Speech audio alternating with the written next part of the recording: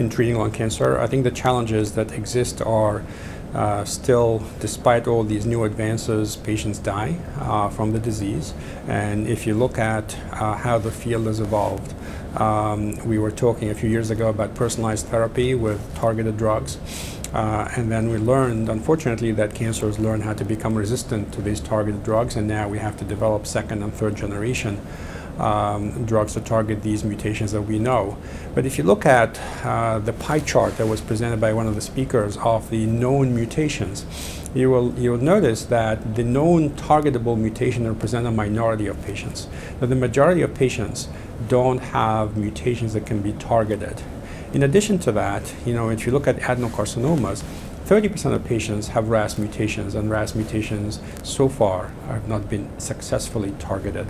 So one of the challenges is to develop new targets, to discover new targets, and to develop drugs to treat those targets.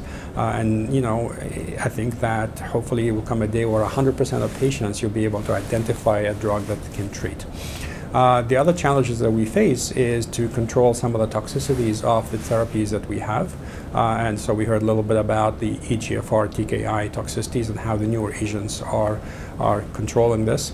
And then the last thing is not necessarily the last thing, but one other point is, we now have a successful strategy with immunotherapy, but immunotherapy works in about 20% of patients. So we need to understand who can get what to optimize the success, and that to me is a big area that needs development. We heard that every company that is developing an anti-PD-1 has a companion test, but none of these companion tests are perfect.